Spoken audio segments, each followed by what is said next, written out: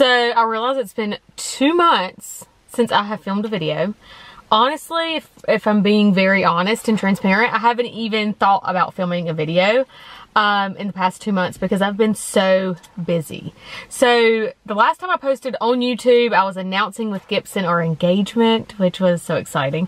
That was like right when I got back from New York, like a few days after I got back from New York. So I went to New York with Deb, came back, filmed that video, and then a few days later, we all got COVID. It kind of like trickled from one person to another, and then we ultimately all got it. So that took up a lot of time. So there's been, and then the wedding planning, the house renovations, there's been so many things that have taken up a lot of my time. So that is why I have not filmed.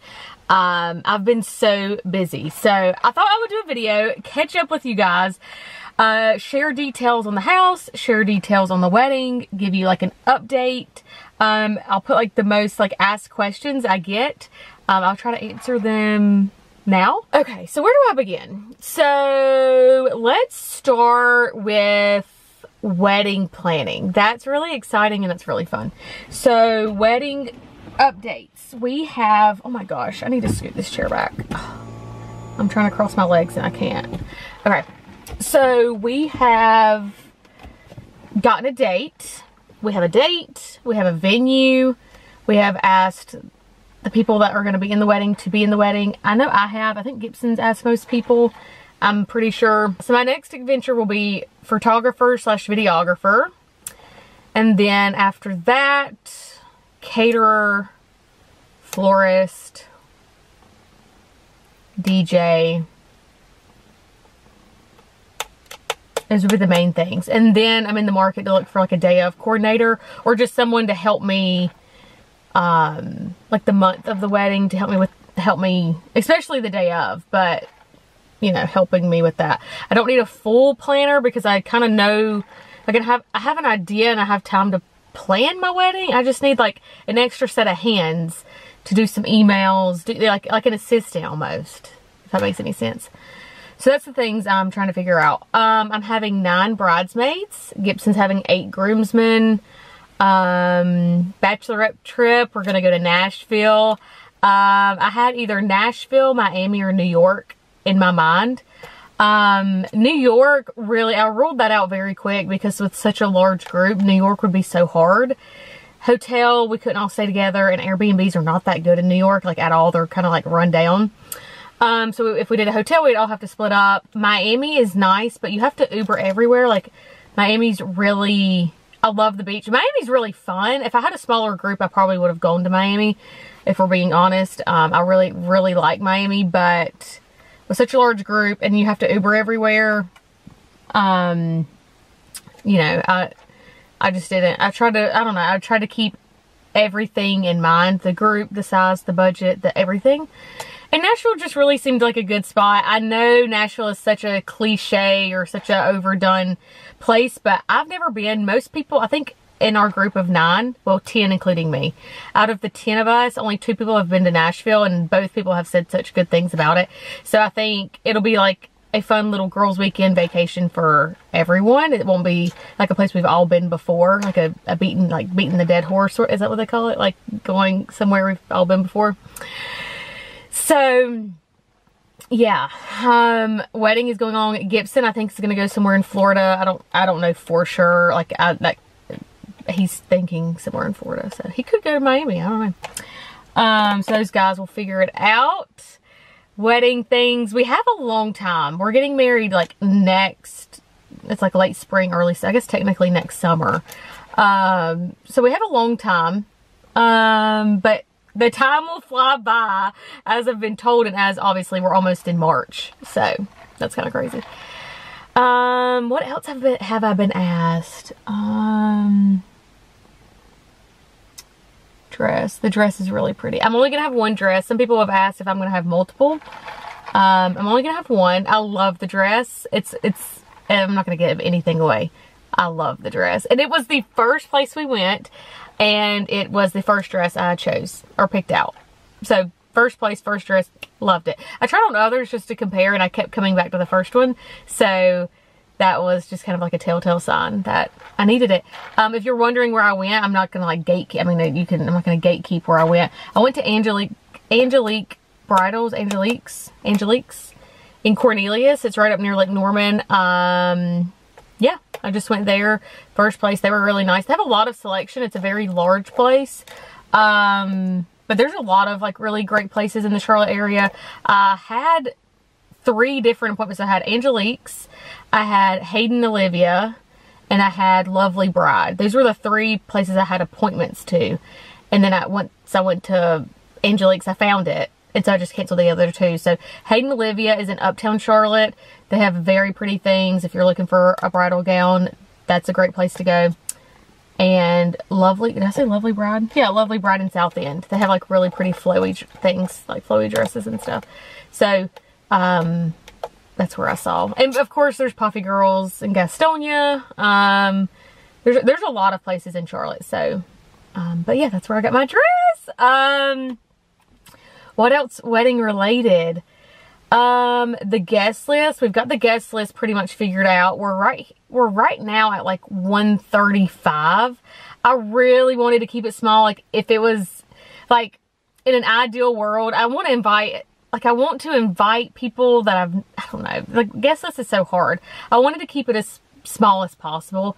I even had like in my mind, I was like, well, why not just do family? And then, but I want to have like all my friends there and stuff. So wedding is fun, but I wanted to keep it small. 150 is the absolute max. Like, no, I'm not going to have 151. Absolutely not. 150 is the absolute max. Right now we're at 130. There's a few people that I've like added, taken off. So, but yeah, I want to invite, I'm not inviting people that I feel obligated to invite. I want to invite people that like I really want there, you know? And like if people aren't invited, it's not because I don't like them, but it's just I want people the closest to me. The people that, family and friends that are just the closest to me. I don't want to invite people to the wedding and be like, oh, how have you been? You know, like I don't want to like check in with people at my wedding. I want people there that I've talked to all the time, that are around me often, that I know like they're very involved in my life or Gibson's life.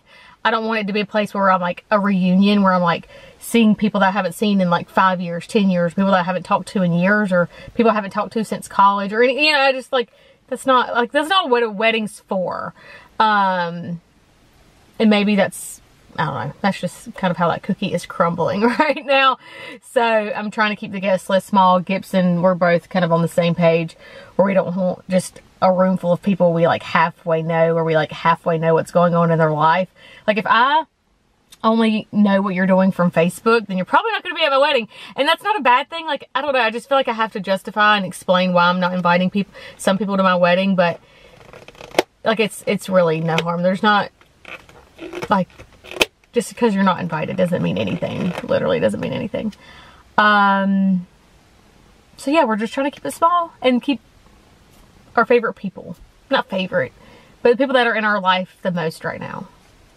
That makes any sense. People ask too, I've gotten this question, why are y'all waiting so long to get married?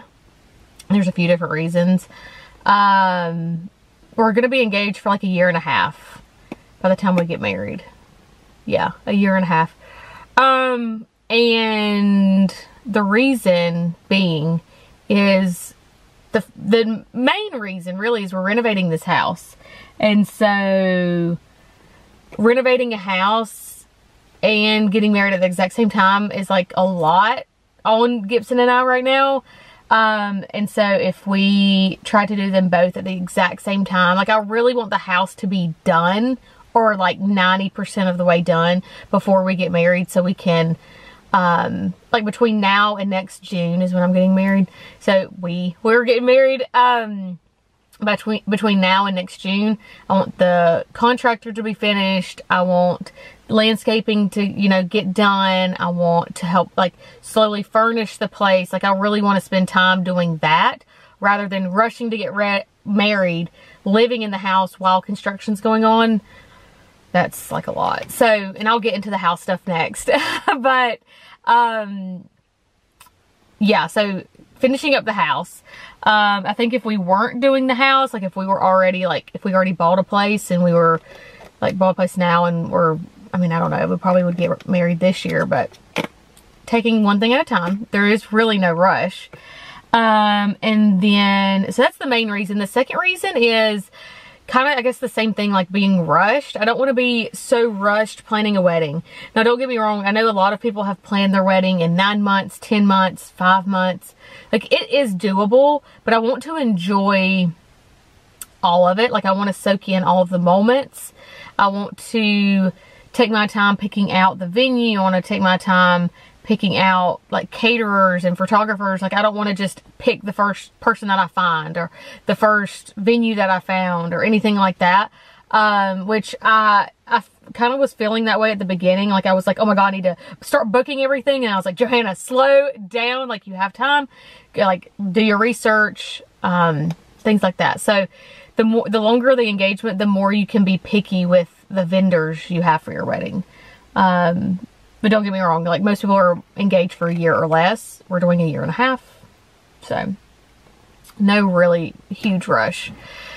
And another thing, I guess the third reason is everyone has pushed their wedding back because of COVID. So 2020 brides pushed it to 21, 21 brides pushed it to 22.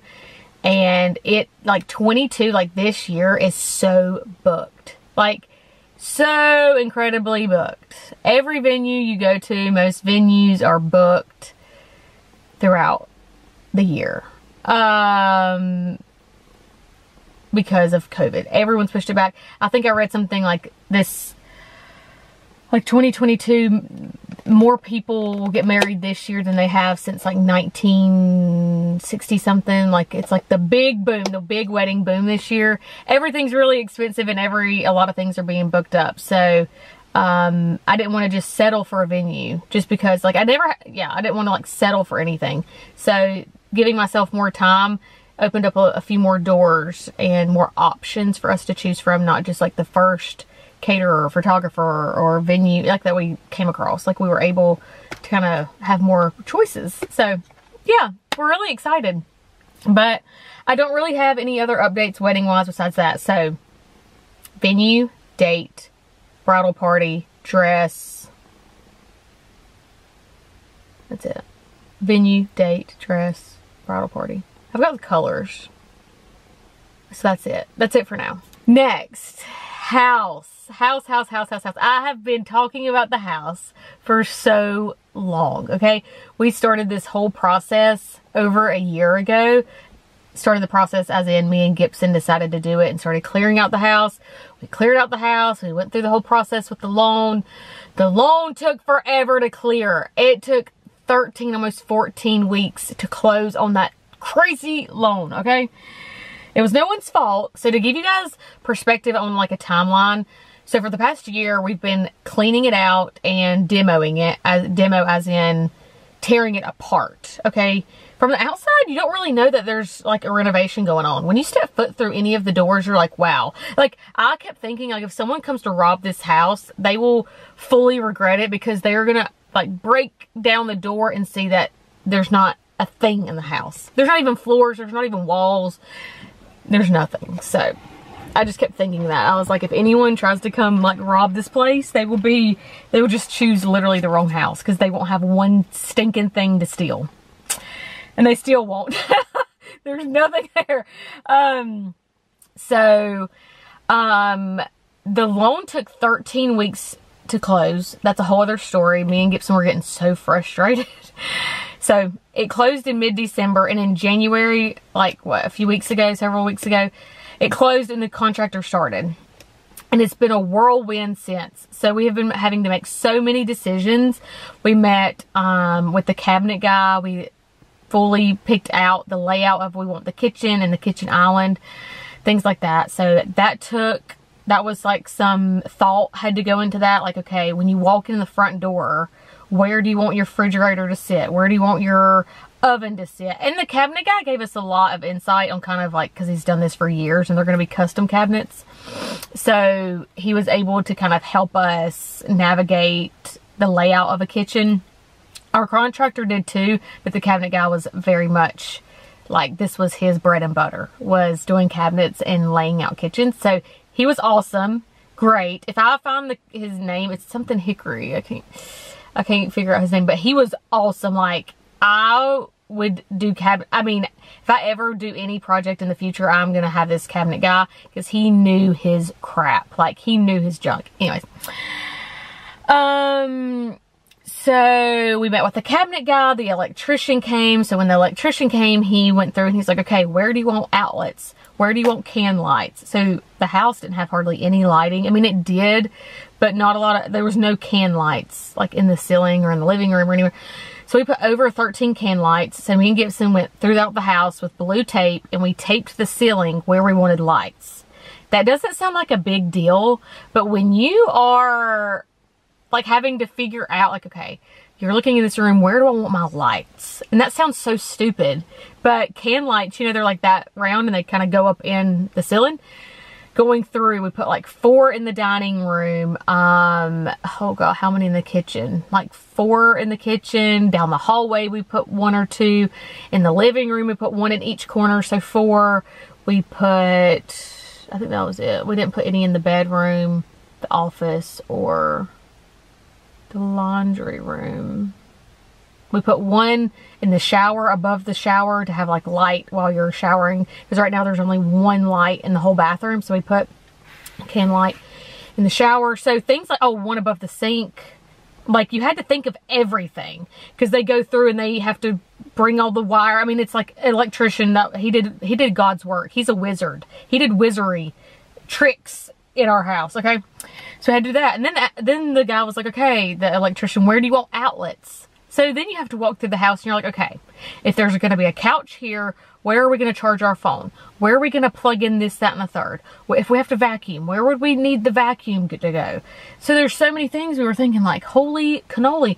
And then in the kitchen, that, you know, the layout of the kitchen, where am I going to want to plug in a coffee maker? If I'm going to charge my phone, the kitchen island, we're going to put plugins on each side of the kitchen island. So if you're sitting there at the island, you can charge things. You can be on your computer. You can... So, going through the house with blue tape, taping, this is where I want an outlet, this is where I want an outlet. And, I mean, we taped up that house. Like, I think, and I was getting concerned with the amount. I mean, Gibson, we were like, is this house going to blow up? Like, if we have plug-ins, like, this little house, I mean, the house isn't huge. It's like, what, 1,400 square feet? Yeah, I think 14. Yeah, 1,400 square feet, a little more than 1,400. If we added so much electricity things, like electrical fixtures and things, like, is it going to blow? Like, in this house, take it? We added so many, like, outlets and stuff, like electrician. There's wires all in that joint. So, wow. Then flooring, having to pick out a floor. Oh my gosh. So, you see, when you go to Lowe's, you see strips of floor. So, figuring out, I like this throughout my entire house. So picking out floors, picking out handles, picking out appliances, you guys. Holy cannoli. There's a lot of options out there. Appliances are expensive. We had to buy everything. Microwave, dishwasher, refrigerator, oven, the whole 9 yards. We're using the washer and dryer that's there. It's still usable. Maybe that's something that we replace like way later on, but we're gonna do what we have now. I'm currently in the middle of picking out white paint.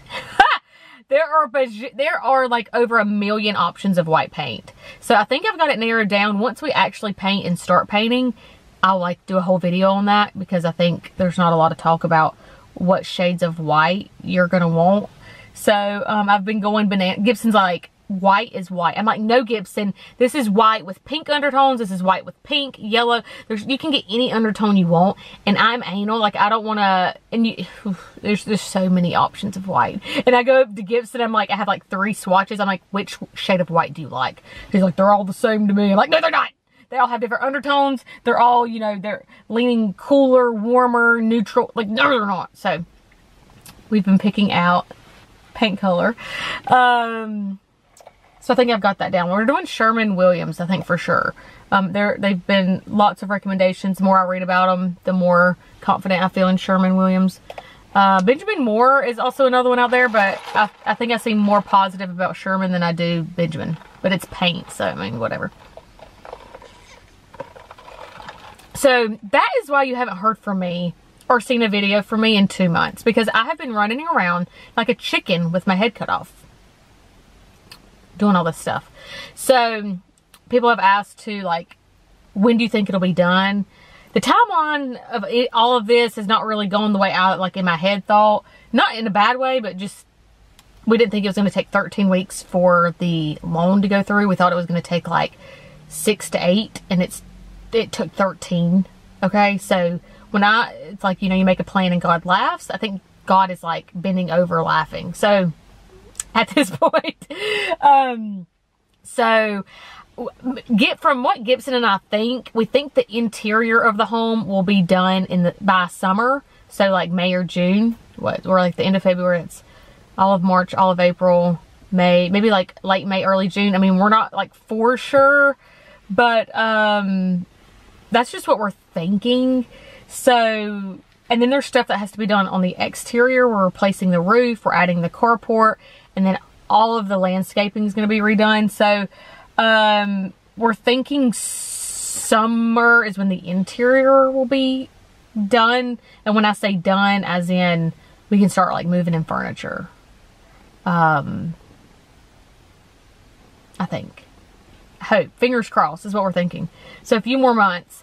And they're really rocking and rolling. Like, they're throwing up drywall. I mean, they're really doing a phenomenal job. Like, I'm really impressed. And then as far as like who's moving in, everyone asks me like, who is going to move in? Is it going to be you? Is it going to be Gibson? We're not going to live together until we are actually married. So I think we will both move stuff in there, as in like clothes that I currently don't have, like currently that I'm not wearing, like clothes that are out of season. I might move over there. There's some furniture pieces that I like that I'm going to move over there. But I think Gibson will probably move in and live there. But we will both be there like interchangeably. But I think maybe he'll live there. I don't know. Things could change. And it's like we're 5 minutes away from it. Like I could be there in 2 seconds. So it's not like, you know, it's not far. Like neither one of us live far away from the house. So I think Gibson will move in. And live there, but I will be bopping in and out. I'll be there daily, so that doesn't like turn into a frat house. Okay, I will have my eyes on him. But that's just what I'm thinking. I was thinking me, but I don't know. Probably him. All is well in the world. Just a lot going on. And I might do more of a sit down video about stuff about like specifically wedding things, like once I have more planned, and things that I have found, and like tips and tricks and things that I've done that may be useful to other people planning a wedding or thinking about planning a wedding or helping plan a wedding, or if you're a bridesmaid, like, and then I might do another video explaining a little bit more about the whole like renovating process, because there's so much. I mean, I'm 24, Gibson's 23, he'll be 24 soon, and we're not, you know, we're recent grads, as in like, I mean, we're recently, you know, this is our first like major thing, and I feel like there's a lot of things that we learned that we were not aware of. Like college teaches you a lot, but doesn't teach you everything. So there was like the process of going through a loan, getting approved, closing. There was a lot on that we didn't understand, and I mean, not that we didn't understand it, but things that we didn't realize. So I might do a video on that, just kind of going through just kind of saying what we went through, about like the type of money you need to save, why you need to save it, some of the costs that come with getting a loan. I don't know, I'm not a financial advisor, so it's not like I'm giving financial advice. I would just share our experience. I don't know, maybe. But yeah, we've been really busy, really busy. I think in the next few weeks, I will film an updated video, walk you through the house to show you the updates. The drywall, like having drywall up in a lot of the rooms, you're like, wow, it's starting to come together. So that's exciting. I think they're doing the plumbing in the bathroom, or they just almost finished it. So that will be exciting, seeing the bathroom being put together, because right now it's literally just like beams and like it needs some work. So there will be updates on that. I would have filmed this video with Gibson, but he has work today. I'm actually off because today is President's Day. We're off for President's Day. So yeah, I'm trying to think if there's anything else that I haven't addressed. Work-wise, update for work. So I wouldn't say hybrid because that's not like quite the, right now I'm kind of going in as I please. So I try to go into the office twice a week. I normally go, actually I just try to go twice a week. Last week I went on Wednesday, I went on Wednesday and Friday. Most of the days I go Tuesday, Thursday.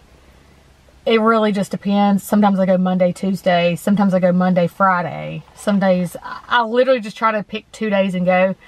Sometimes they're back to back. Sometimes they're not. Sometimes it's straight. I mean, you know, whatever. So as of now, I'm working from home and in the office. Don't know how long that'll last. But I do enjoy the flexibility that working from home brings. But don't get me wrong. Like I get when you're trapped in this house for, you know, when you work from home, when you're in the same place to work, sleep, like live, watch TV, when you're in a house like all the time, it does like do something mentally to you. Like you start to go crazy. So kind of splitting it up and going into the office, you know, I do have a commute and things like that. That's not fun, but it does break up the monotony of it all. So cannot complain there.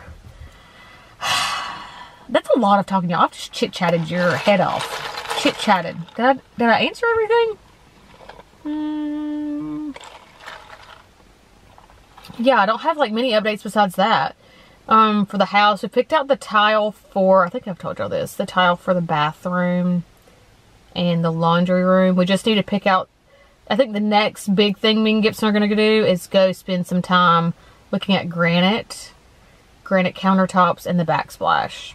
I've heard that and paint color is like the hardest thing to do. I think I've got the paint color. I think I can put that headache, like I can check that off my list. Like check. Now it's just a matter of granite. Because there's a bajillion options. There's so many options. We've got the floor picked out. Praise God. Praise God. Y'all, flooring is no joke. We went with luxury vinyl instead of hardwood. Luxury vinyl, like I don't know. I liked the luxury vinyl more than I did hardwood. And it's a little bit cheaper, but it's supposed to be like waterproof, more durable, yada, like it has all of these more features. It's supposed to last just as long or longer than hardwood.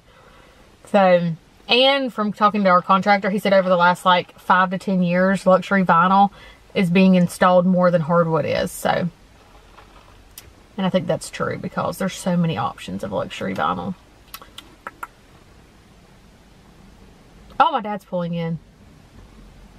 Anyways, I guess I'll wrap up this video. So, I don't think he knows in my car. Anyways, I'll chat with him and I guess I'll talk to you later. So, see you guys on the flip side. Bye!